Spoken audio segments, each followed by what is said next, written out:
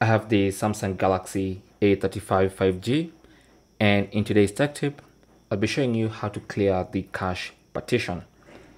So what you want to do is first of all put your phone in recovery mode, and to do that you do need a computer and a data cable nearby. So just plug in one side of the cable to the computer and the other end to the phone, and then go ahead and turn off your phone.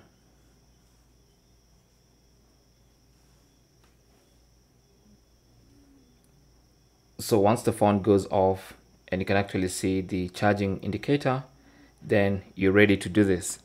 So what you want to do is to boot your phone into recovery mode, press and hold the power and volume up button, and you want to press these two buttons and hold them in until you see the Samsung logo.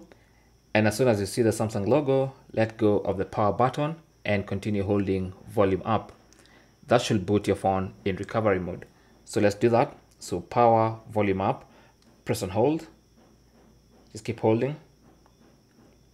As soon as the Samsung logo appears, let go of the power button and continue holding volume up. And that should boot the phone into recovery mode. Of course, this only happens when you have a data cable connected to a computer which is on. So from here, you want to use the volume rockers to scroll up and down. So volume down to scroll down, and you can scroll until you see the option to wipe cache partition, and then use the power button to select that.